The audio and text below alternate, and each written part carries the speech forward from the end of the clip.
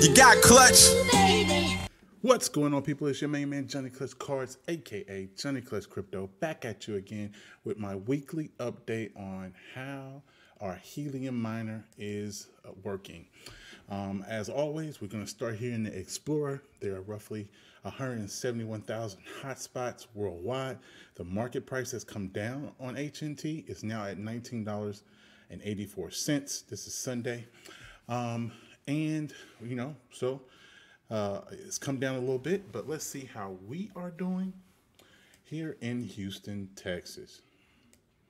Boom, boom, boom. Let's find our miner. Feel like this is something. Boy, look at that.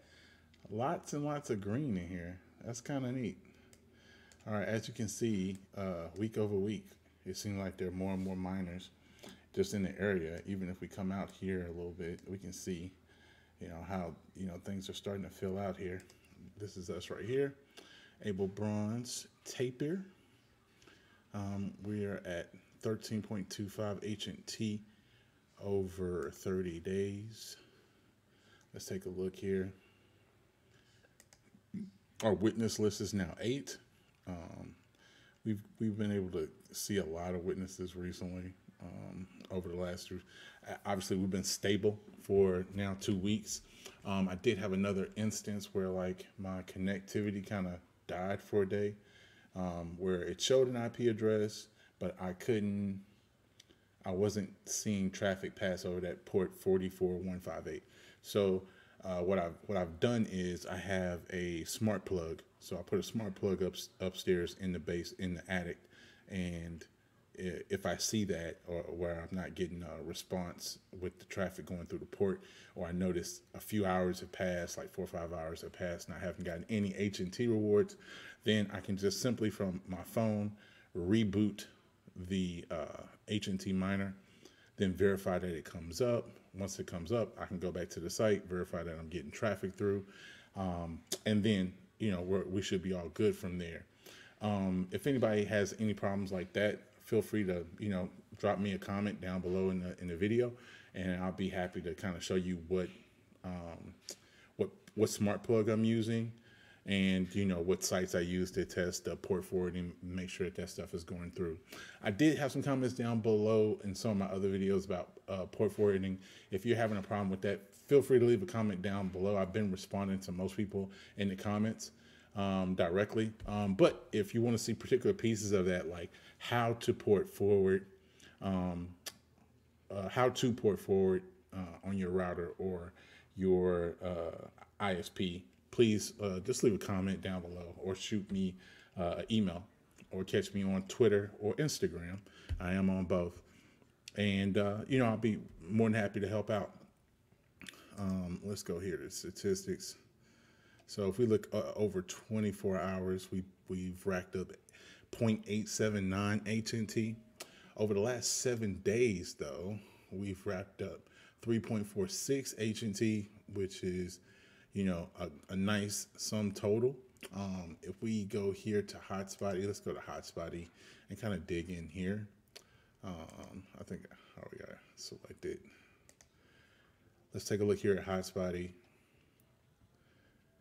All right, over the last week. All right, this is kind of what I want to see. Like if we look over a month, right? This is us back in August 13th.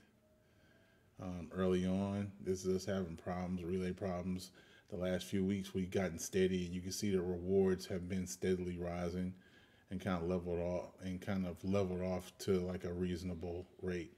So at this particular pace, 3 to 4 per week, we should be in the 12 to 16 range on a monthly basis, which is great. I think that's great. At the current price of HNT, that's a few $100 a month. Now the miner will be paid off by I would say October, by the end of October, at that rate. So that's what we're looking to maintain, that at that rate.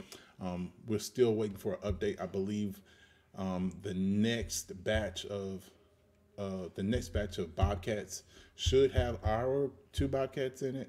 So that would be awesome for us to get that and be able to pivot off and get either the rack 5.8 dBi or the Nebra 5.8 dBi antennas to go with those and work off some additional locations.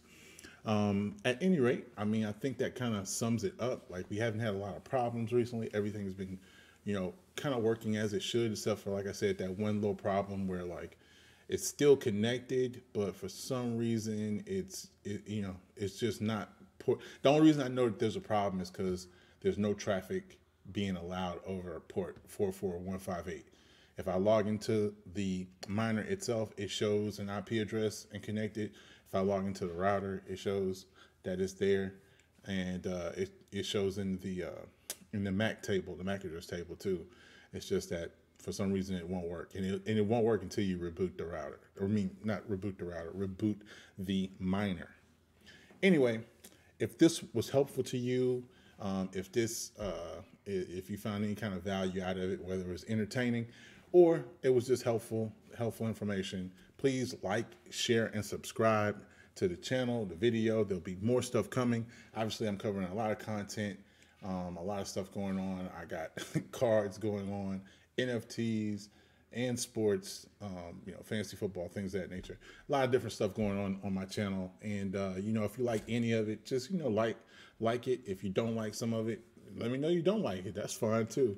At any rate, I'm your man, Johnny Clutch Cards, aka Johnny Clutch Crypto. I am for the people, by the people. You only got me and the Constitution. Remember that.